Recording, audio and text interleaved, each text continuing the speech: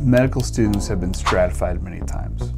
We're at the top of the class in high school, so they got to college. And they're at the top of their class in college, so they get to medical school. If you are average in medical school, that is very painful for some people who are not used to that. Yeah. And that can really mess with their identity. You're not going to get an A in everything anymore. Yeah. It's nearly impossible. Yeah. That doesn't change who you are or your value. Yeah. And welcome back to Charlotte Care Pods. It's another episode with a special guest, Dr. Adam Wright. This is actually the second part of a two-part series. If you haven't watched the first two episodes, it's great. Definitely need to check that out. First one is There is Hope Even in Your Joint Pain. Second one is Searching with Joint Replacements with Dr. Wright. This is a great episode. We're talking about what it means to be a doctor, and let's go.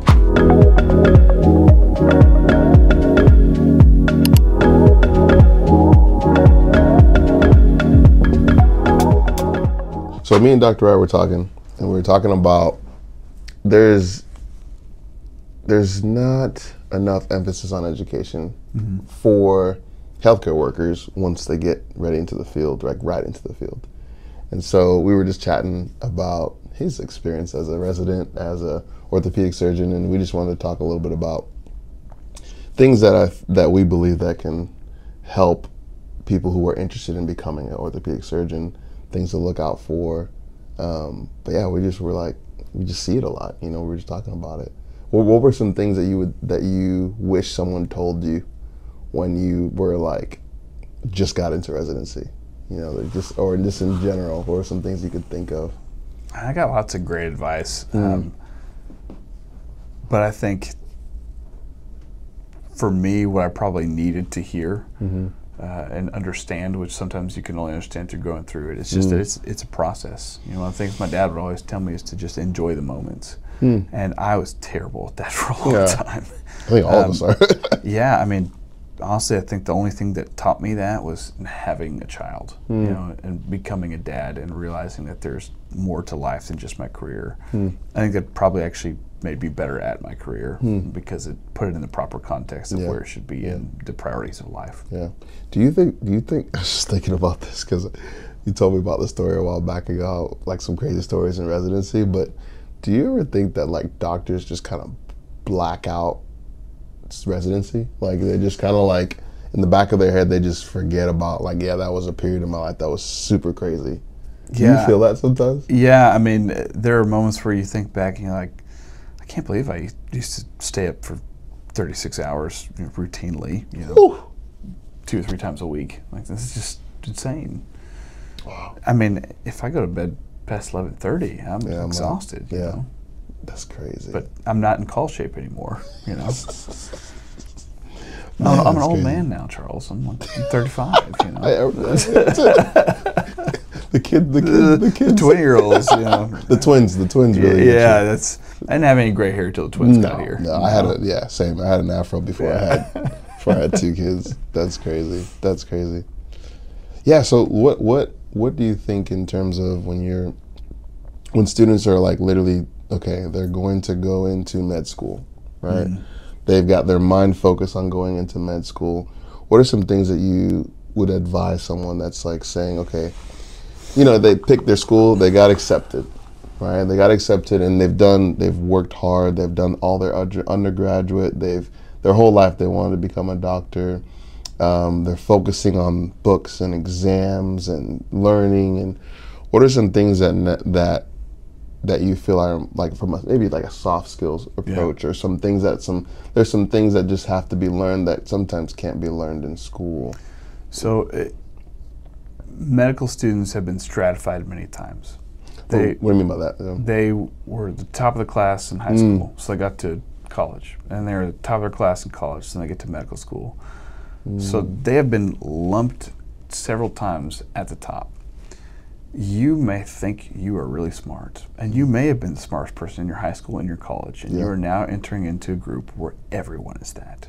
So if you are average in medical school, that is very painful for some people who are not used to that. And that can really mess with their identity. There are also a lot of people who get into medicine for not the best reasons. Maybe they just thought it was a good thing to do because there's great respect for doctors. Maybe their parents made them do it.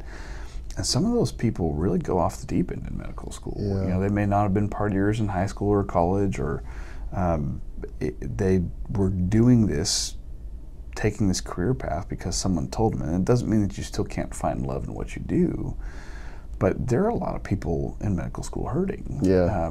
From the rigors of the institutional pressures, from the rigors of the classes, just from the financial stresses. Yeah.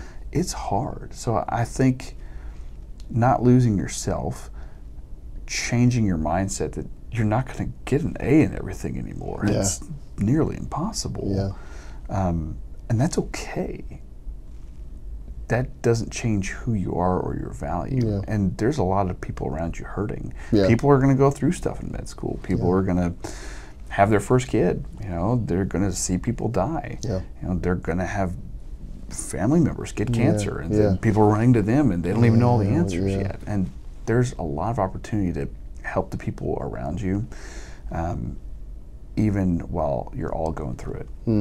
Yeah. You learn a lot about yourself. I had a mentor tell me that he wished everybody could go through residency, just because it really shows you what you're made of, and it shows you what you can do, and it gives you the confidence to go through other things that are harder in life later. And I've never forgotten that, because it's really so true. true. Medical school's that way too. Wow. It builds character. It does. Yeah. Yeah. Wow. That's crazy. But I think that's a good point. Oh, go ahead. Yeah. I'll say, but I mean, that's just what I'd say to people that are going into it is, it's going to be hard, and if you know it's going to be hard, and what parts are going to be hard, like life's all about expectations, I think, and if you know what parts are going to really rock you, Yeah. that makes it easier. Yeah. Yeah. It's the surprises that are no fun. Ooh, that's so true. Yeah, and that's a good point, because I think a lot of times it's also knowing who's maybe maybe 4 or 5 years ahead of you, that just came out of residency. I think creating those relationships with people who are like maybe above you and saying, hey, how did it go? What are some things that they're just fresh out, you know? And it's like, Yep. I think that helps too, you know? Our med school did a good job of kind of pairing you with somebody a year above, and then you pair with somebody below you. But ideally, that's how residency should work too, is you pick your attendings that you want to be like, and my residency program was awesome. Like we got to know everyone personally and their families, and you really got to be like these people, not just in the operating room, and you wanted to be them, but also how they managed their family, and you know, how they took care of people, and just who they were as people. Yeah. How do you balance taking care of yourself and being in residency? You don't. You just know it's a long season, and certain seasons are easier than others. I mean, you know, there are times where you're working, 100, 120 hours a week. It's just impossible. You know, you just try and eat good food, and you try and have the routines that are healthy for you, but you know it's not going to work, and you just get excited for when you have a weekend. But you learn what's important and what's not, and you learn what are good habits. And you know, I loved smash burger, but I couldn't go all the time. You know, but you try and go to the gym when you can, and you realize what is really rejuvenating for you. You know, spend time with my family, my kids, and go on vacations when you get the chance. Like, don't leave any of those on the table. Yeah. So now, like someone who's just graduated high school, and they're looking at Dr. Wright. They're like, that's who I want to be, right? Break down like the timelines for someone, break down the timelines of like. It's a long road. Like, so just like, cause I'm thinking like, okay, if I'm in high school now and I'm just watching this and I'm like, oh man, who's Dr. Wright? He's an orthopedic surgeon. Okay, I'm going to be an orthopedic doctor. But like, break down like the timelines of like undergrad, grad. Like, what does that look like? Well, here's the depressing part: is if you've graduated high school, you have to repeat all of that time to still get to where I'm at. Jeez. You might not get your first real job until you're 30-something. So if you are going to wait till you become an attending physician to enjoy life, or think that your life matters or has value, you're going to be very sorely disappointed. You have to. Like my dad said, you have to enjoy the moments all the way along. Right now. Because life is happening now. It's a long process, and you have to see it as that and realize there are going to be different parts along the journey that are more fun than others, but it is a lot of fun. Even if it's your internal medicine rotation, you definitely don't want to do that, you're going to learn stuff there that, you know what, your grandma might get this condition, and you're going to be glad you know. Your neurology rotation, You see people having seizures. You might have a family member that goes through that, and you're going to be glad you know what it is. Wow. So the process after high school, 4 years of college, if you can get it done, 4 years. And you can major in anything, like we've talked about. Biology. Biology is what History. most people do. I did biomedical science with minor in history. Sewing? You still have that? Yeah, that would be great for surgeons. Knitting. Business would be good too. One of my best friends in medical school did theater arts, and Nice. you know, there are pros and cons to everything. True. And then there's medical school. Typically, you're applying in your third or fourth year, doing internships, trying to get shadowing hours. There's all sorts of ways of doing that. Really, you just need to know if you want to do this or not. Yeah. And you don't need to know what in medicine. You'll figure that out over time. Then there's medical school, which is 4 years. For orthopedics, residency is 5 or 6 years. Plus the 4? Yes. And then there's fellowship typically after that. How many years is that? It depends. Anywhere from 1 to 2 years for orthopedics, but other subspecialties, it's sometimes 3 years. So 4, 5, and then maybe 3 more. 4, 4, 5, 3. Yeah, it's a lot. It's a lot, yeah. So I mean, I graduated high school at 16, and then college at 20, med school 24, residency 30, and then fellowship 31. Wow. And now you're here. Yeah, and then I finally got a real job. Yeah, that's it, yeah. And then you started enjoying life. Right. That's such a good point. I think for all of us, I feel like, you know, whatever you aspire to be or aspire to do, like that, when you get there, you're not gonna find fulfillment. It's like finding fulfillment today and who you are and what God has for you, and then going from there. The bigger house, the bigger car, the better job, the title, it's not going to be your ultimate happiness. Yeah. Now, it might be good, Yeah. and there are going to be things about it that are great, Yeah. but there's always going to be something bigger. It's really important. I like what you said about students that are in med school or in residency, like their identity, right? Because they are going into an industry that is needing people who are there for them, right? We're here to serve others.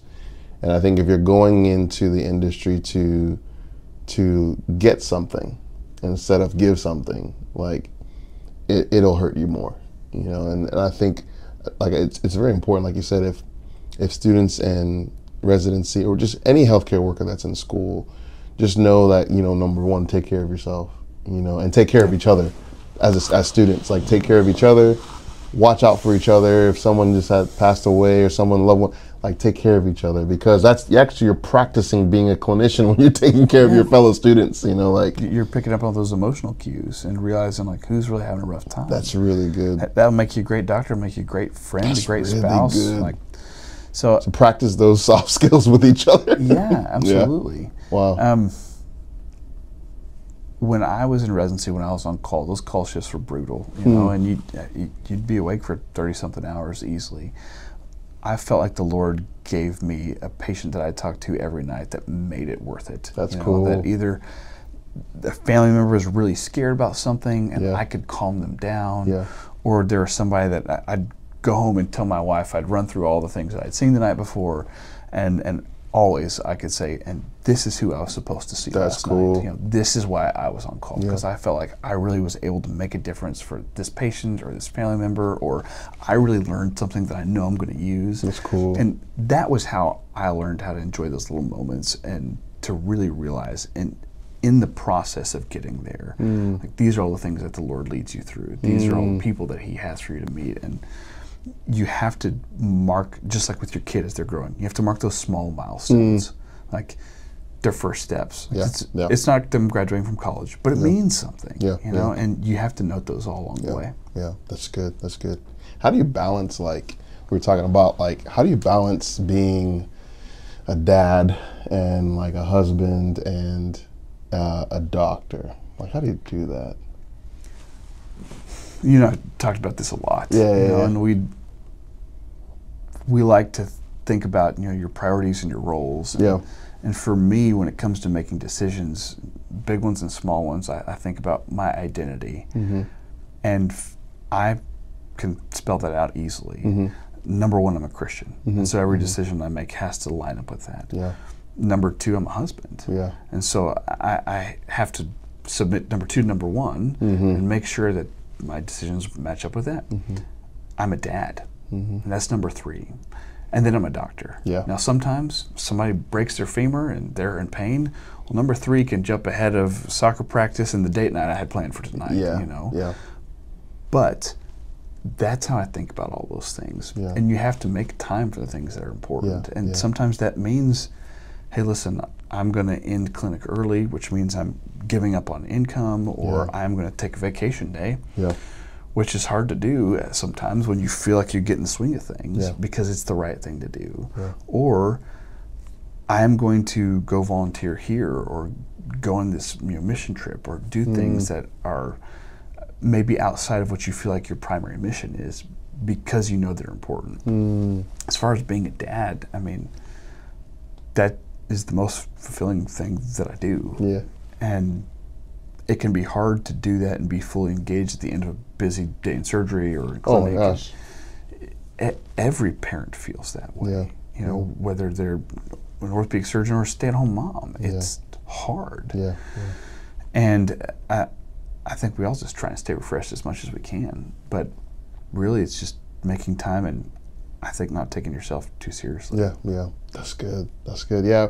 I think one of the things that we always talk about is like, you know, what our foundation is, right? So like, you build a house, you make sure the foundation is good, you know, and anything else will be fine. And I think as healthcare workers, as doctors, as clinicians, it's we have to have a strong foundation. You know, and for us, our faith is in God. Our foundation is in Him and who He is, and then from there you build everything else. You know, but I think life is hard. You know, it's not you get hit with, you know. We were just talking about, you know, I got the flu and, you know, both of our kids are sick and, you know, just everything. And I think in those moments when the other ones, like you got God, wife, kids, job, when all those things kind of get shaken, right, with sickness, disease, loss, then, you know, God's still there. You know, I think we talk about it all the time. It's just like He's always there. He's our strength. He's our hope, you know, and it helps us do what we do. Yeah, like, absolutely. Or else we couldn't do what we do, you know? I mean, you're the CEO when you go to work. Yeah. know? Yeah. I don't feel like it. But at home you're not. No, you know, no. you're dad. You know, you still got to clean up poopy diapers and all those sort of things. Like, and there's a humility that comes with that. Yeah, my son last week he just came up to me and he was like, "Hey, Dad." Just kicked me in the nuts, and I was like, I was like, what are you doing? Yeah. Like, he's like, it's good to see you, Dad. Yep. I'm like, good to see you too. Yeah. Good morning. Like, what? It's crazy. That's awesome. Oh man, yeah. It's life is crazy. It's good. All right. If you're watching this, thank you so much. If you haven't already, please like and subscribe this video. It helps, I think, the algorithm a lot. And I hope this helps and educates you well. So let's keep it moving. Because I always wanted to be a doctor. I always wanted to be a doctor when I was a kid. And then I went to college. And then when I went to college, before college, I was like, I wanted to play soccer and be a doctor. I was like, can't do both. So I was like, let me go and do soccer at a school, D1 school, and then be doctor of physical therapy. And I went through, graduated my bachelor or my undergrad, and then didn't make it through the doctorate program. And so I was like, man, this is what I've always wanted to be my whole life, and I couldn't do it. And I think I struggled with like my identity. Like I struggled with like, this is who I felt like I was always supposed to be. Yeah. But then it took like other people around me, and you know, Emily, my wife at the time, like, no, your heart is you love taking care of people. Yeah. So the doctor was really just like the title, but who I was is just caring for people. It doesn't, you know, matter the position. But I don't know. Like I feel like a lot of kids don't talk about that. I don't know. Yeah. Well, that's your process of maturing and realizing that. It's like, there's a lot of doctors who don't care about people, you know, and they have the title, but they're terrible at doing what they're supposed to be doing. It's true. And I mean, there's a nurse that I work with in the OR all the time, Anissa. Yeah. She cares for people. Oh, she's awesome. And she's, you know, inspiration to everybody that works with her, because she, like, every little detail, like, she cares for us. Like, she makes sure that we're not dehydrated, you know, like that the people that are in the OR, they got a break to go to the bathroom in between cases. She's holding hands with the patients that are nervous. Like, she's not the doctor, but she does a better job caring for people and seeing those needs. She's empathetic. She does a better job than me. You know, that you can do that in any role that you're in. Best people caring for people are typically not doctors. Yeah. Wow, that's true. It's the heart behind it. Yes. You know, it's like the calling and feeling like this is what I'm meant to do. Yeah. You know, that's really true. Yeah. What do you think? What are some? I was gonna say something I've seen a lot lately is after people are graduating, they're doing a gap year, especially people who are like in medicine. Yeah. And I'd say 80% of the people I know who have done a gap year don't return to going straight to like that path that they were originally doing, like a doctor. Because they realize how hard it is once they get a break from it. It's like they kind of like have a breather. Wow. I think we have a big problem coming down the pike of people who get trained up in something and then don't do it, and then realize how, like, if we don't incentivize hard things, as a society, we're in trouble. Yeah. And I don't know how we fix that, other than we actually value people who do things for people and who work hard and who do quality work in every industry. Every industry. And everything. I mean, the people who put together a quality car, that's great, because you don't want your car breaking down. You know, you don't want your tires exploding. Man, you don't want, that's so you want true. your car to last forever. That's you know? so true. Yeah, it's. I think there's. I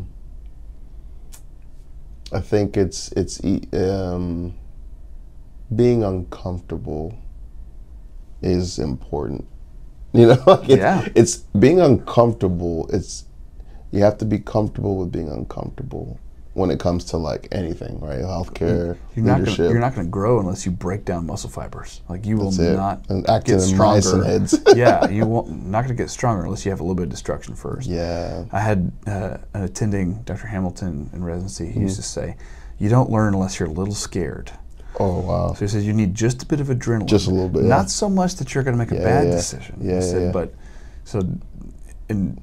a little bit of that sympathetic and kind of pimped. That's exactly what you say. Oh, so really? in the medical training process, you get what's called pimped. So they're asking you questions all the time, and he would say, like, the reason I do this is because I want you to be a little nervous, you know, because then you'll actually think on your feet, then you have adrenaline, and you need those neurotransmitters with the adrenaline to actually form a memory. Yep. If you're relaxed, you're not going to form a memory. You won't. You'll be chilled. Which is why, I mean, when you're going through the medical training process, you're taking exam after exam after exam. That's true. That makes sense. You learn more from the questions you get wrong than the ones you get right. That's true. Yeah. At least if you're doing it right. Yeah. That's so true. And I always think about this. I always think about the reality of, okay, well, we deal with an aging population, right? That's like we're dealing with people who are, 50s and up, right? And that aging population is continuing to get bigger and bigger. Yeah. There's such a big demand for doctors, for healthcare workers who are in there. And I think what we were talking about is like, if people don't realize that, okay, why am I doing this? Like, what's the purpose of it? Like, I always joke around, I was like, okay, if you're gonna go into healthcare, you better make sure that you really have a passion for it. Yeah. Or if you don't, you need to go work at Burger King. Right. Like, and there's nothing wrong with working at Burger King at all. Like, but there's two different things. You can either make more money somewhere else or love what you do here. Yeah. Do something where the consequences are not as big. Yes. These are people. Yeah. These are people's lives. That, I was talking earlier about how I just felt like when I was on call, God always brought me one person that this is who I was supposed to see tonight. Yeah. Like, that still happens. Like, you have to pick a moment of your day, every day, where you're like, yeah, this is the difference I made today. Yeah. And that, I had to tell my PA, like, there's just moments where we walk out, somebody's doing great, somebody's crying because they had a good result and they can do things they want, and we high-five each other and like, that's why we do this job. That's it. That's the main reason, I think. I mean, that's what gives us, I think it's just being thankful and grateful every day, right? And I think it's good. That's a good life thing for everybody. Like, not just if you're in healthcare or just in general. It's like, you know, being grateful for the day that you do have today, because tomorrow's not guaranteed. Yeah, you know, gratitude. I mean, that's what pulls you out of depression. Yeah, 100%. That's what gives you an anchor on where you're supposed to be. And yeah. I think the identity is huge, and I know I felt more confident once I knew I was accepted into medical school, right? Because I knew that, hey, at least I got a stamp of approval from somebody, right? But I still had to earn that, you know? That at least was like a weight off my shoulders, that I felt like, okay, I'm going to make it. But it was a long process of realizing like that doesn't define you, though. You know, like what if you become the greatest surgeon in the world, but then like you get in a car wreck on the way home and your hand's paralyzed? Yeah, who's that, Dr. Strange? Yeah, I was going to say Dr. Strange. That's what I was thinking about. But like that could happen. That could happen. That could happen to me. That could happen to me on the way home, and I pray that it doesn't. But if it does, that doesn't change my intrinsic value. Yeah. And there's still things that I can do with my life. Yeah. And I think that's another thing that I think, you know, like in the 80s where it was like doctors and lawyers, right? The thing, right? Yeah. Now it's like influencers. Right? And so it's like the tides have turned, right? A little bit. But I do think that the tides haven't turned, because the nothing changes under the sun. There's still a need for people to be cared for, whether you're an influencer or you're a doctor. Yeah. Right? And I think if people are getting into the healthcare industry, then you remember, this is about people, you know? This is about people, and also making sure your identity is solid. Well, if your identity is in Christ, you're loving God, and then you're doing everything you can to love people, you're winning. These callings and these professions that just naturally flow from that. Yeah. And it's easy in a way, because you know that's what you're supposed to be doing. The practice of it can be hard. Yeah. When you have to do the paperwork and the billing and, you know, the studying, it doesn't feel like you're loving somebody in that situation. It's true. That's very true. But you realize it later. Yeah. But almost every job, you can find those moments. Yeah. There was a phrase, I don't know who it was. Maybe it was Myron Golden or something. Some leader. He was talking about work either works on you or for you. So if it's not working for you, or you feel like you're failing, or you're getting a C in class, or not performing, it's actually working on you at that time. Yeah. Like building character, building discipline, building things. And so I think that's a big thing to, just in life in general. It's like, okay, if the outcome isn't the outcome that you want, it's working on you. Yeah. It's building you something. It's making you a better person. And if it's working for you, then it's good. Yeah. So true.